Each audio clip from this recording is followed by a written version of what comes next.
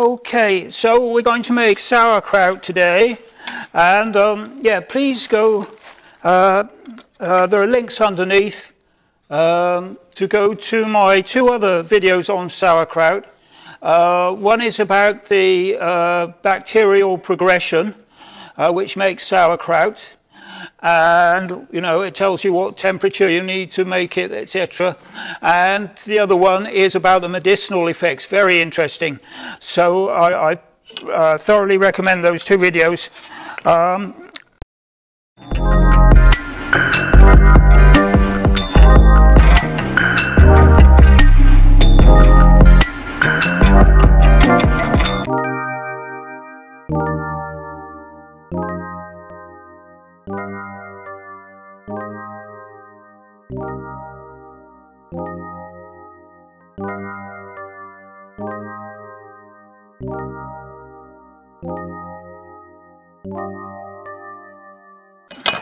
So yeah, so let's have some tips. I've already started to make some, as you can see here, some tips. Number one, the jars, when you clean them, always make sure you've got one already assembled,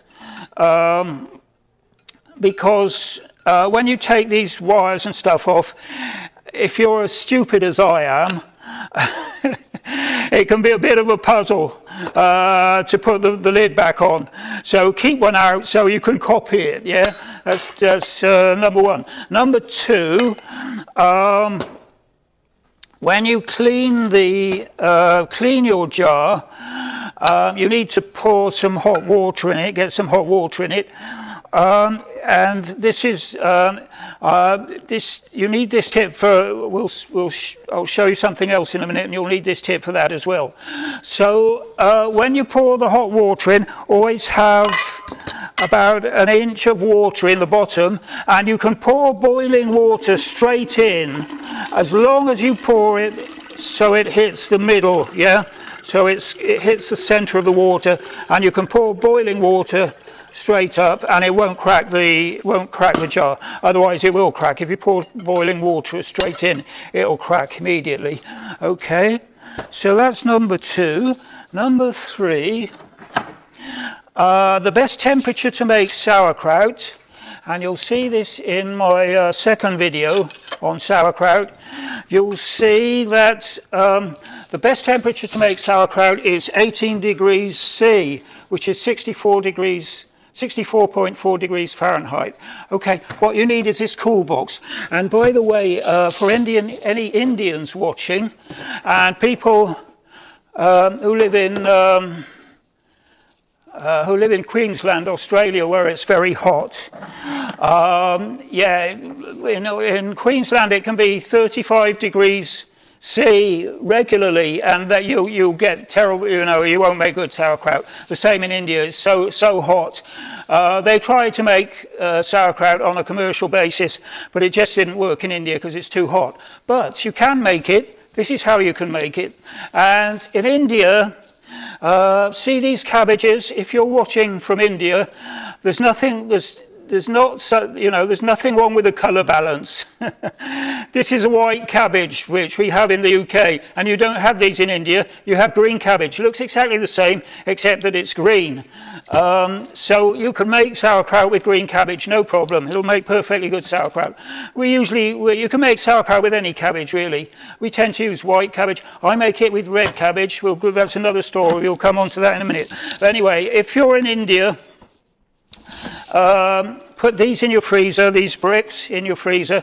You'll probably want about 10 of these, and keep 5 in the freezer, and then you can rotate them, yeah? So you put your sauerkraut in the cool box, yeah? Put your sauerkraut in the cool box, and then put your bricks straight out of the freezer, put these in. You can put about 3, if you make a lot of sauerkraut in one go, you can put 3 jars in, and with your thingies, yeah. If you are in India, I really recommend making sauerkraut. It's fantastic for your health, particularly good for your colon. Have a look at my my third video on sauerkraut on the medicinal effects. You'll see the wonderful things sauerkraut can do for you. Okay. The other thing is, oh yeah, we need, and you'll need this, one of these as well. I'll put that down a minute. You'll need one of these, which is, I've got two of them here and I've got them tangled up. Yeah, you'll need one of these. I don't know if you can see there. It's, at the moment, it's 23 degrees, 23.3 degrees C here. The batteries in these last about 3 months. You know, if you want to stop the battery going down, just take the batteries out at the back if you're not using it. Anyway, so you put that, you put this little toggle thing here that measures the temperature. If I put my thumb on my fingers on there, it's going to go up. Yeah, we'll see the temperature go up. 28, 29, yeah, 30, blah blah blah. It's going up. Okay, so yeah, put that in that. Yeah, with your sauerkraut in there, and just put this on the outside. There we go, like that. Yeah. So you can, and you'll probably want to have a look at this twice a day, once in the morning, once in the evening, and yeah, you can rotate rotate these thingies. Yeah. So if this is saying, say, 22 or 23 degrees, if you're in India, rotate the, I don't know what these are called actually, frizit, this is. Anyway, I don't know what the technical term for these is, but anyway, so, yeah. So, yeah, when the temperature gets up on the temperature gauge, so remember 18 degrees C, and 64.5 degrees centigrade, that is. Okay. The other thing is, if you're in the, you know, if you're in Northern Europe or Northern USA, and it's very cold in winter, you know, say it's only 11 degrees C, and you haven't got central heating or something, you can do the same thing. Put your sauerkraut in there, and you'll need 2 jars like this of water, 2 jars of hot water. Pour it right up to the top with boiling water. So 2 jars in there. Same thing, put the top on, put your temperature gauge thingy in there. Okay, and you'll probably want to renew, pour the water out into your kettle, boil it up again. You'll probably want to do that twice a day, once in the morning and once in the evening. When you get up, you know, the temperature thing will probably read about 16 or something. You put your things with boiling water in again, put the top on. After about an hour, it'll probably get up to about 22 degrees C, but you know, the average will be about 18 degrees C. If you keep the sauerkraut at 18 degrees C, it really makes fabulous sauerkraut, and you'll see in my video, my second video on the process, the bacterial process, the bacterial progression. You'll see why that works so well. Okay, put that out of the way. We can put that out of the way now. Okay. What other tips? Yeah. So sauerkraut is very handy for you know, for making a meal very quickly, a healthy meal. You know, like if you've had a hard day and you really don't feel like cooking, please don't eat processed food. Don't go out, don't go to a takeaway, and don't, you know, don't get one of those ready-made meals and put it in a microwave. That is really the quick route to, you know, to being dependent on doctors, and you really don't want that. They'll kill you. So, yeah, you can put some sauerkraut in a bowl with some avocado pear and some nuts, and then I like this stuff, which is engevita, which is yeast flakes. Loads of vitamin B in this, particularly B6. It's a really good hit of B vitamin. Tastes great as well. Tastes a little bit like Parmesan cheese. I prefer this to Parmesan cheese. My videos are all about the cellulose diet, how to eat on the cellulose diet, my supercharged version of the cellulose diet. And yeah, so I lost my train of thought now.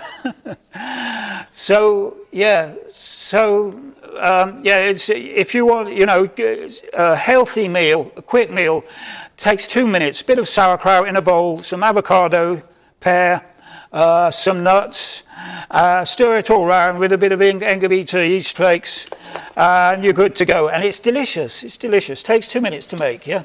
And that's a really healthy meal. So okay, so let's make sauerkraut. Now I'm making it with black radish. Black radish. You'll see a video. I'll put a link underneath. To my healthiest breakfast ever. Black radish stimulates bile. So if you have black radish with some, you know, with oil or fat, and some beta carotene. Sorry, you don't need to have fat or oil. You just need the black radish.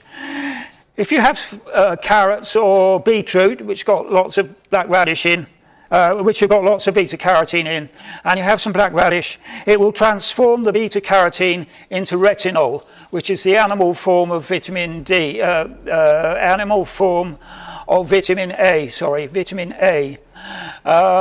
Beta carotene on its own won't become vitamin A, and doing like that you can never overdose on the retinol, because once you've reached the optimum amount of retinol, your body will simply stop transforming it. So this is great, you know, to have at the end of a meal, and to, you know, and it cleans, it stimulates bile. So bile, when you produce bile, it cleans out the liver. It cleans out all the toxins in your liver. So this is really good for two things. Number one, to get optimum vitamin A, and number two, to detoxify. Okay, so and it tastes great with sauerkraut. I promise you, it tastes really. It's really, really food made for the gods. Okay, so another thing we've got. I use red cabbage. Red cabbage has a thing in it which is really good for your prostate. It's the same thing that's in passata, which is concentrated potato, concentrated tomato paste, passata, all those things, got lots in it. That's why men in Napoli, where they eat nothing but tomatoes, you know, everything with tomatoes, men in Napoli don't have prostate cancer. So I'm 70, so I need to be careful with my prostate. So I eat lots of red cabbage. I also eat one watermelon, half a watermelon a day, which has also got the stuff in it. So right, so let's make some sauerkraut. You'll want to remove the outer leaves, because the outer leaves have got all kinds of, they've got millions of bacteria that we don't want in the sauerkraut, yeah? Or you can wash them, you know. Pedersen, who is the god of sauerkraut making, says you should wash the outer leaves because of that. But he was referring really to commercial production, which doesn't really concern us. So I think it's just easier just to take the outer leaves off here. So take these outer leaves off. Now we're going to make our sauerkraut with whey. How do you make whey? Well, what you do, you see I've got some already made here. What you do is you get a strainer like this, and I've used 2 cartons of yogurt. Make sure the yogurt says live culture on the carton, yeah. Otherwise it won't work. Otherwise it must be live culture, yeah. So make sure it says live culture. So then put your pour your yogurt into here and leave it overnight. It happens very quickly, but you know, overnight is fine, or even in the daytime, in a couple of hours, you know, in a few hours, it'll separate out, and in here you'll get cottage cheese. This was made from yogurt yesterday. So we put it in chef's muslin. Okay, this is how to make whey, how to separate yogurt into whey and cottage cheese. So we pour the yogurt into here. This is chef's muslin. You can use cheesecloth. Cheesecloth is probably a bit too coarse, but you could double it up. Yeah, you could double the cheesecloth to make it a bit finer. But there we go. So that's lovely cottage cheese. That is absolutely delicious, but I can't eat that. I don't eat that. I follow the cellulose diet. So if you're on the cellulose diet, just throw it away or give it to someone. Yeah, give it to someone who's not on the diet. It is absolutely delicious. We'll get rid of that. So cottage cheese on the top and whey at the bottom. The cottage cheese tastes wonderful, tastes fabulous. But we're following the cellulose diet, yeah, and you know, if you're following the cellulose diet, we don't eat any dairy. So give the cottage cheese away, give it to somebody who's not on the cellulose diet. They'll appreciate it, or just chuck it away. Yeah, I'd chuck mine away. Okay, the whey is you know. Is a little bit of a slip up for the cellulose diet, but I don't think it makes any, you know, a little bit of whey won't make any difference. And it makes fantastic sauerkraut. So this is Nourishing Traditions by Sally Fallon, and this is a great book for health nuts, but it's not really strictly cellulose. She talks about making bread, especially sourdough bread. On the cellulose diet, we don't eat bread. We don't eat wheat. We eat only brown rice, buckwheat, and quinoa. Those are the only things that are allowed, only grains that are allowed on the cellulose diet. So yeah, and there's things about cooking at fairly high temperature. We don't cook at anything above 110 degrees C. I've forgotten what that is in Fahrenheit. Well, we'll put that up on the video, you know, when we edit it. Okay, so let's have a look at Sally's recipe for sauerkraut, and this is a great recipe. I always make sauerkraut with this recipe. Now the proper way to make sauerkraut is just with salt. Okay, just salt and nothing else. According to Pedersen, the god of sauerkraut making, inoculating doesn't make very good sauerkraut. But I made two batches. I made one batch with whey and one, the canonical whey, with just salt to compare the taste. And the whey was much nicer, much less salty, really much nicer. So it does work. So here is her recipe. So one medium cabbage, you want a tablespoonful of caraway seeds. We've got caraway seeds here. A tablespoonful of sea salt and 4 tablespoonfuls of whey. That's a medium cabbage. Okay, so yeah, let's crack on. So I think, what's this? I think that's a medium cabbage, isn't it? Maybe a little bit bigger than a medium cabbage. So we want to get rid of the core. So we need to slice it up.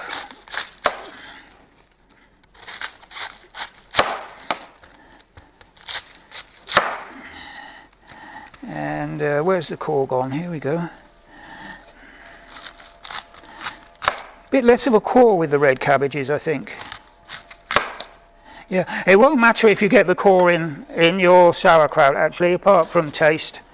It'll work perfectly well, but we'll get rid of the core. Okay, so a little bit of core won't harm, but best if you can get rid of it. So get these ready to put through the Vitamix.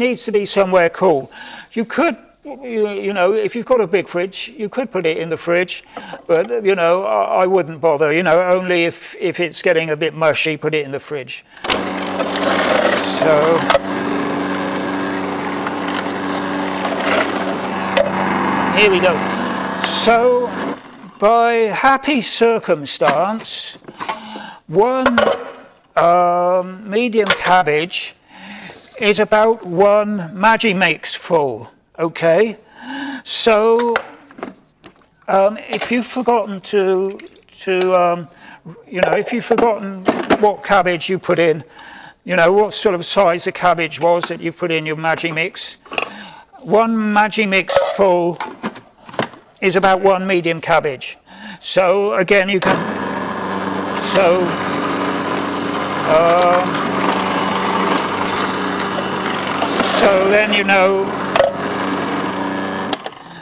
know, for the one Maggi mix full, you need 1 tablespoonful of salt and 4 tablespoonfuls of whey.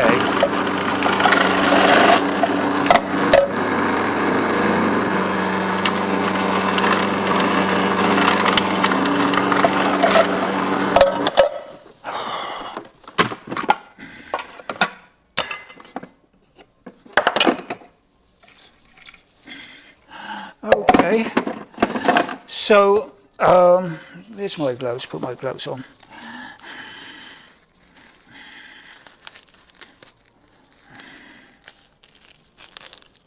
Come on, gloves, go on.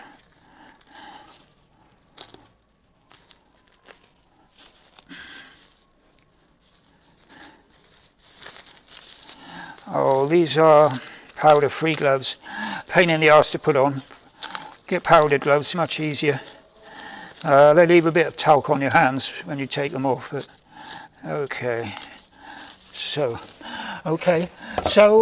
this is a bit too much in one go for the bowl to put the salt and whey in. So we'll divide it up into half. Yeah, half.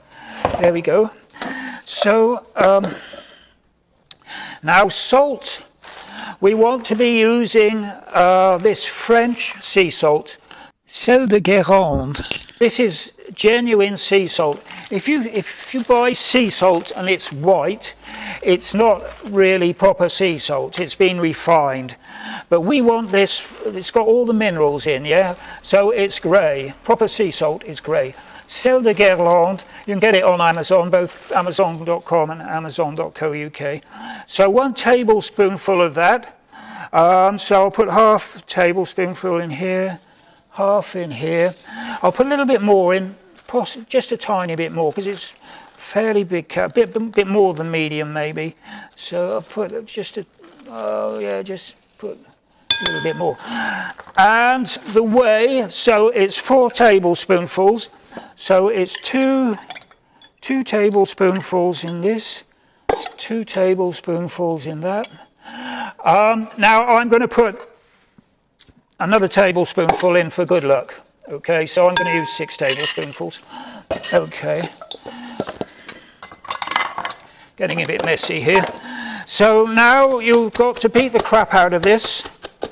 Okay. Beat this to death.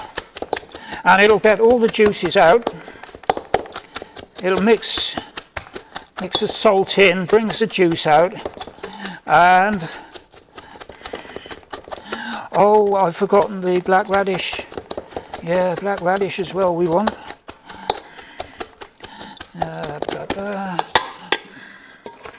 So let's put some black radish in here.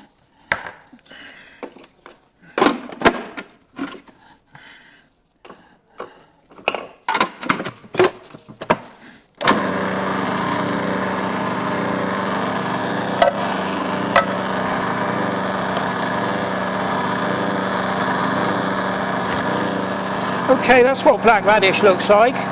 Okay, the black radish, what I've done, I've scrubbed it very carefully with a nail brush, given it a good scrub, and then I've put it in hydrogen peroxide. You want to put anything you eat raw, put it in hydrogen peroxide, and it'll kill any bugs. Hydrogen peroxide at 13 degrees, 13% hydrogen peroxide. You get it in a 5 litre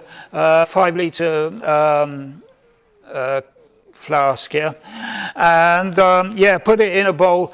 Now hydrogen peroxide, you must be careful if you've got kids. Put the hydrogen peroxide out of their reach. Okay, don't put it in a jug in the fridge, yeah, because it looks just like water. Someone could glug it straight down and it would kill them. Okay, if you splash hydrogen peroxide on you, it just stings a bit. Yeah, so if you get any on you, just put it under the, put the skin under the tap, wash it off. But yeah, it stings a bit. That's all. A bit like a stinging nettle. But really be careful. Keep it out of the reach of kids. Get a cupboard you can lock. to keep the hydrogen peroxide. Okay, so that's what I've done. Put it in hydrogen peroxide for about 5 or 10 minutes, and then I've rinsed it, yeah, and dried it off with a paper towel. Okay, so we'll crack on with this. Oh, it's not working now. It'll only work if you... There we go. Yeah, if it's not locked in properly, it won't switch on. There are lots of different food processors. Of course, you might have another different kind of food processor, but they all work the same way, really. There's a particular make in India which I've forgotten, but my Indian video editor told me about it. I can't remember.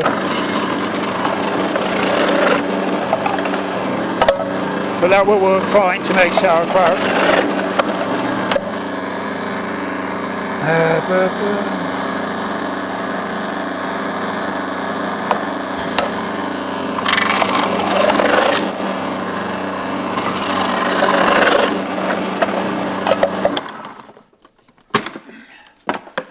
Okay.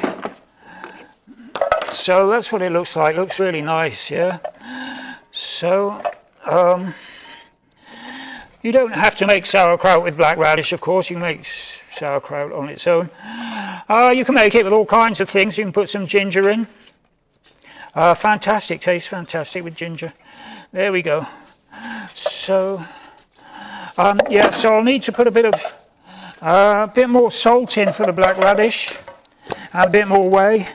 So, where's the spoon? Yeah. So I think we'll put maybe one more tablespoonful of whey, and yeah, just a little. I think just a little bit of salt for the black radish, just a tiny bit. Yeah, there we go. Nope. So beat this to death. See, I've got a big piece here. Didn't go through the magic mix properly. That's fine, that will ferment perfectly well. It'll taste perfectly okay.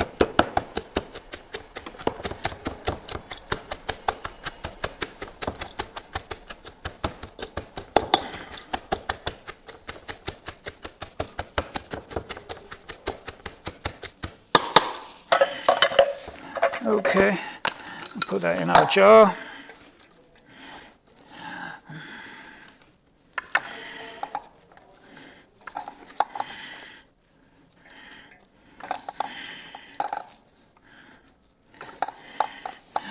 Oh, I've got some pincer thingies, I've forgotten to bring them out. So, yeah, you can do this with pincer thingies much better than with your hands, but never mind, you can do it with your hands just as well. So, push this down.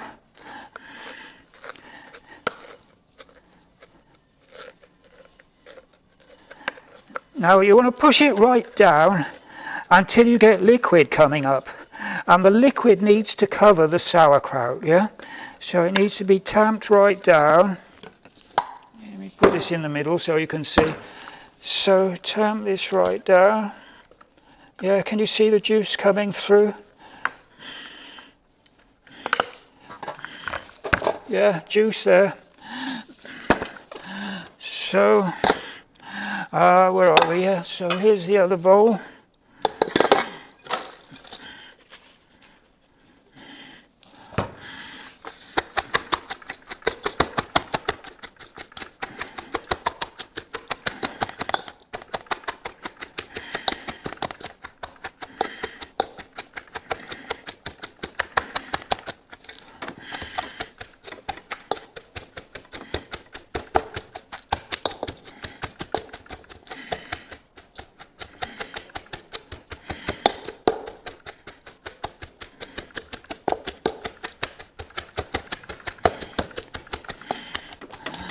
Okay, so can you see?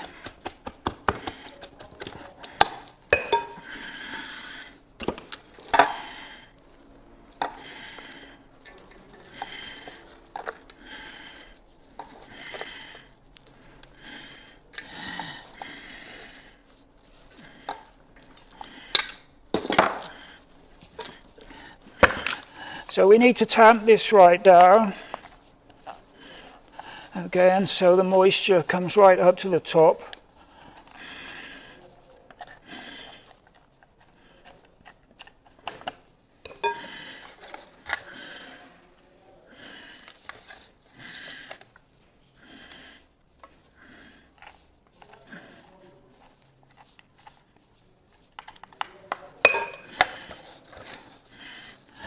Okay, it's the middle of May here in 2020. I'm making this during the lockdown.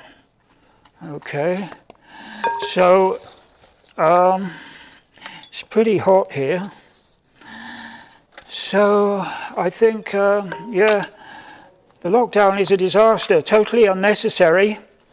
I'm going to make a video tomorrow about this.